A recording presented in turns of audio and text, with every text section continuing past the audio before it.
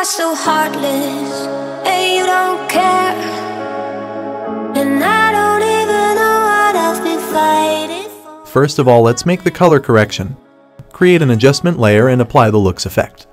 And I don't even know what I've been fighting for.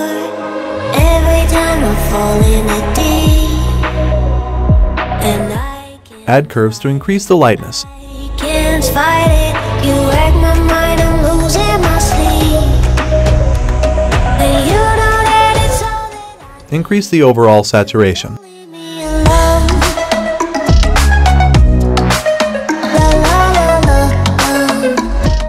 And now increase the saturation of the most prevalent colors of your edit, in my case pink and aqua.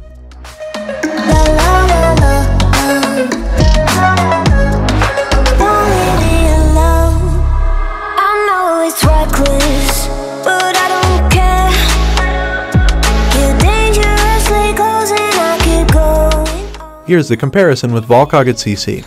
It's almost identical. As you can see, the quality is still pretty bad, so let's fix that. Drop your edit into Topaz Video Enhance. Select the fine-tune model.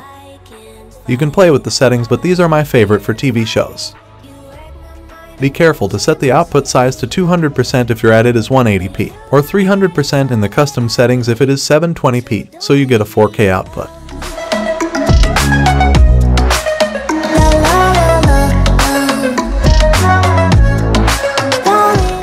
As you can see, we get that soft cartoonish quality.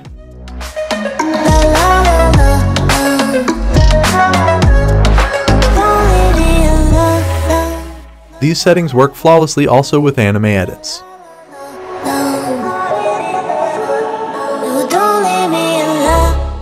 You can now export the upscaled edit.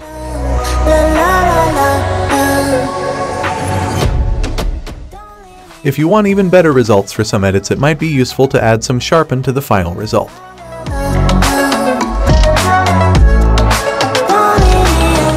That's it for this tutorial. Thanks for watching.